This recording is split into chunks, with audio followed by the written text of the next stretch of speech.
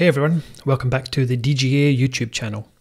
In this video, I'm going to be talking to you about architectures, and that is architectures for decentralized games, as you would probably guess by the channel and the title.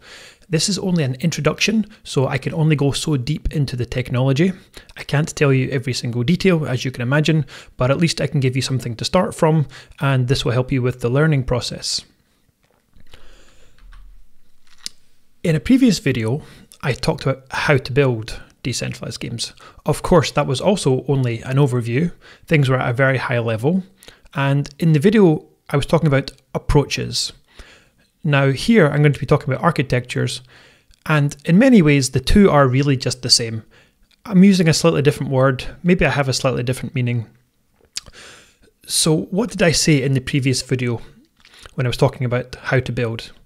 When I was talking about approaches, I described your approach as either going to be on-chain, where all of your game logic is on-chain, or off-chain, where pretty much all of your game logic or all of your game logic is off-chain, which means all of the computation, all of the execution of the logic is done on a player's computer or done somewhere else, maybe in the cloud, but not on-chain on the actual blockchain.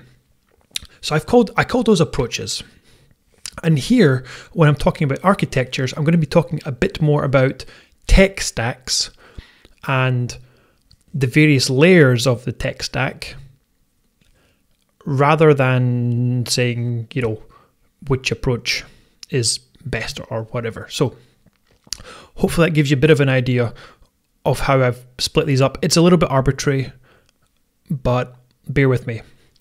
So under architectures, I've got three architectures.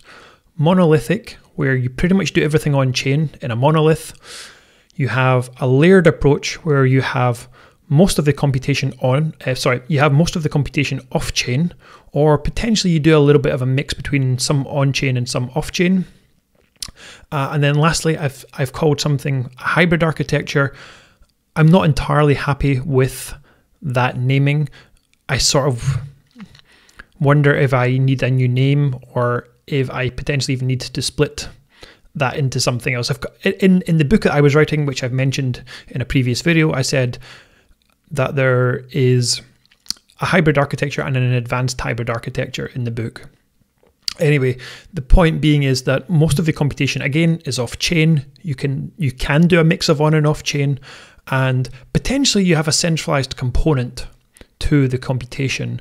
Now, in the advanced hybrid architecture, I'm suggesting that you can actually decentralize that centralized component, but it's off-chain, and you'll see what I mean when I go through the slides. It is quite a bit more advanced, but also quite interesting. And if I was to gamble, that would be the way to go for complex projects in the future. Let's start off. So monolithic. Here on the left side, you can see this picture that I've pulled from the book. I have a tech stack, a very, very simple tech stack. I'm missing a lot of details, of course, but the idea is you have a blockchain, surprise, surprise, and then you have the game client, which is the user interface. On the right side of your screen, you can see I have this picture of 9 Chronicles, the game. That's the user interface, that's what people click, and then underneath that is the blockchain, where now in some games the logic of the game is on the blockchain. For 9 Chronicles, actually, I might not be correct here, because 9 Chronicles is based upon a random number. The random number comes from the chain, but the computation of what happens is technically off-chain on the player's computer. It's a very simple calculation, essentially, to say whether the player won the combat or not. So there's a little bit here that I actually don't quite know myself in terms of how much of the computation is on and how much is off for 9 Chronicles. I probably should, but I never dug that deeply.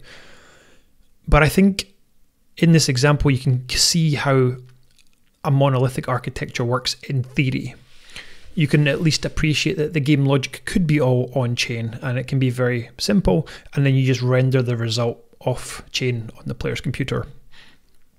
And so that's where I'm saying that you typically have a thick blockchain where it's thick in terms of that's where the logic is. A lot of it is there. That's the most of the computation. And then the game client is quite thin. It just reads the data and then shows, hey, look, you won combat. Examples of this are HunterCoin, the very first decentralized game, Eternal, which I also mentioned in a previous video. It's no longer running, but the game logic was in a smart contract running on, I think, running on XDAI. Let me push on. This is simple and interesting, but this is just the start of the journey. This is probably a good place to start if you're new, is trying to do it in this way. Or at least doing like the random number way, where you have a random number that you have in a block cache, but then you actually push most of the computation off chain. And let's take a little bit look at what I've called a layered architecture. Here, if we draw a reference specifically to Zaya's technology, so they're building a game called Torion, and they have one called Zaya's Ships, which actually uses state channels, but it's kind of the same thing here. The architecture is very similar, actually. In their technology stack, the blockchain is only used for storing data, and so it provides data availability. And as you can see at the bottom of either diagram, this is meant to be my blockchain network, and data flows between player computers and the blockchain to store the data. The processing of the data actually happens on the player's computers. And this is where I'm trying to show you in this diagram on the right side. The players do the bulk of the computation to check the logic of the game on their computer. So they read the data. They don't know if the data is right at that point. They've just said, okay, this sits on the chain. And then on their computer, they do the computation to say, okay, was this data valid? So if as a classic example that I've used in previous videos, if a player tries to move 15 squares, but they're only allowed to move 10 squares, then that move would not be valid, and so it would be disregarded by the players. And if every single player who's working from the same set of rules can agree upon the data being valid or not, then obviously you don't break anything to do with decentralization, and you don't break anything to do with consensus either. And that's one of the big breakthroughs that Zaya had with their architecture. It's actually the colored coins approach, so it's not entirely new. This is like an obvious iteration up from where the team were with HunterCoin. And obviously in this case, the bulk of the game logic is off-chain. It's sitting on the player computers. And it's assumed, at least in the original architecture for Torion, that all players would run a full node, and that all players would run this game state processor, which is the sort of middle layer that Zaya have created. And then of course the user interface is in this case, here this is Torion, and there isn't much done in the game interface in terms of processing, which is probably I think true all the time.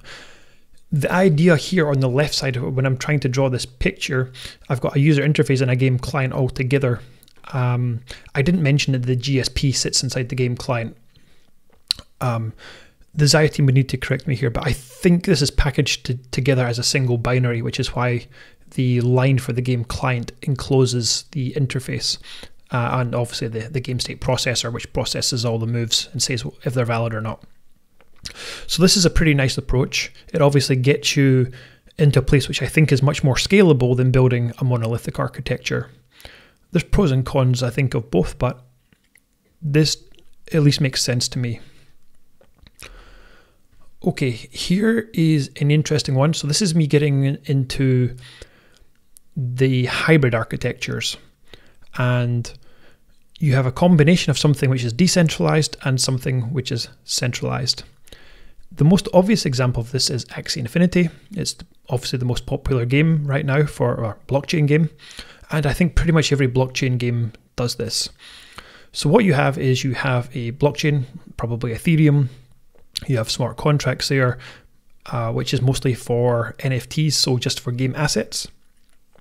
But in this case, the game logic is actually processed on a developer server.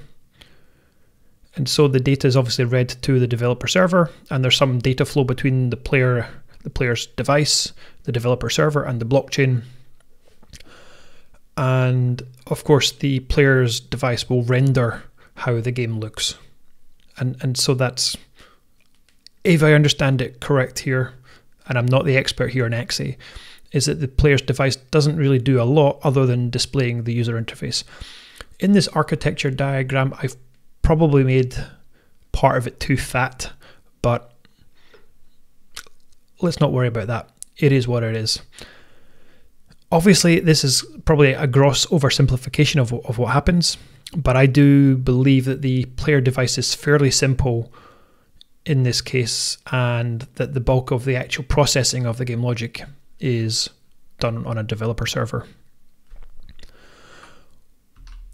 Okay, so now if you imagine that developer server was decentralized somehow, such that players, so the community, decided to actually run these servers themselves in the cloud, whether it's DigitalOcean or AWS or G-Cloud or on their own actual box in some, data warehouse. That's the idea, is to get it away from a developer owned and run box and for community run boxes. So at the bottom you still have the blockchain. So in the case of Torion from Zaya, it's the blockchain's there for data availability, and so it still does its own thing. These of course, these computers, these nodes can be run anywhere, whether it's on a player's computer or it can be run in the cloud somewhere, or whatever. The separate layer here is kind of similar, so itself is not a blockchain, but it is decentralized computation. They're all replicated, they're all following the same rules, and so they're all processing the same data that they take from the blockchain. And it's here where the game logic is processed. Except, as I've said, this is community owned and community run rather than developer owned and developer run. And so this is a new thing that the Zaya team have worked on, is that their game state processors now sit, or they can sit, I should say, in this other layer, which can be in the cloud and is not run by the developer. You still have players on their desktops, or you can have, so a player on their desktop can still run a full node if they choose to, of course, and they can run their own game state processor on their desktop. So they have the option because they're running a high-powered device. However, for players that don't want to be using the desktop, they can use a mobile, and you could have a mobile running off one of these boxes in the cloud, or maybe you could have like 50 mobiles running off a single cloud-hosted game state processor. So that is obviously an interesting sort of leap forward, where you don't necessarily have to be running a desktop. You can have a low-powered device, and the benefits here is that you don't have to rely upon a centralized developer server. Now, of course, a developer probably will own at least one box within this cloud, perhaps even several. The idea here is not that you have to remove the developer completely and utterly, but rather the idea is to reduce the reliance on them, and hence why it's decentralized and a decentralized game. As before, the user interface, which is this picture here that I have of Torion, is basically the same, so it's pretty simple, and in theory you could also play it on a mobile, as I've said. Now, should this be called a hybrid architecture? I don't know, maybe there's a better name for it. In the book, I've called it an advanced hybrid architecture.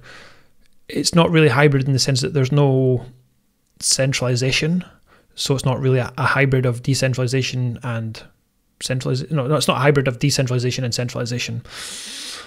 There's probably a better word for it. Comments below, I guess, or comment in Discord. So that's everything I wanted to say in my introduction to architectures. I think it was quite brief. It's obviously simplified, and I only give so much. I think in a later video it would be nice to dig into more details of the architectures. Now that this last slide has come up, it's worth pointing out that we have had talks from the Zaya team, which I'm circling now, and we've also had talks from the Planetarium team who have worked on 9 Chronicles. In both of these videos, the two teams, oh, there's the Thernal as well. In each of these 3 videos here that I'm highlighting, the developers talk a little bit about their tech there and a little bit about their tech stack, and so the architectures. I know Zaya for sure definitely go into it, and this could be one that's worth checking out later if you're thinking of, you know, where to go next. Also, the book that I mentioned that I'm working on, it's an open source book, it's on GitHub. I do have more details here on the architecture, plus a whole bunch of links that will take you to other places, like to the Zaya repos or whatever. This is obviously just a starting point. I can't cover everything. I'm not even like, you know, the expert the same way that the developers are, but I obviously know enough that I can give you a short video on it. I would welcome you to come to our Discord. That's where most of the action happens. That's where most of the conversation is. We have a Twitter. I think we're now about 150 subscribers, something like this. We have a website. I know it's not great. I see that in every video. So, you know, have a look, but I know it could be better. And then obviously here on YouTube, you're already here. So if you wanted to like the video and subscribe to us, that would be great. That would be appreciated. It would help the channel to grow. And I think it would probably help with the YouTube algorithm in order to get our message to go wider. Okay, that's everything I wanted to say. And of course, lastly, is to remind you that the links will be in the description for the video. Thank you very much.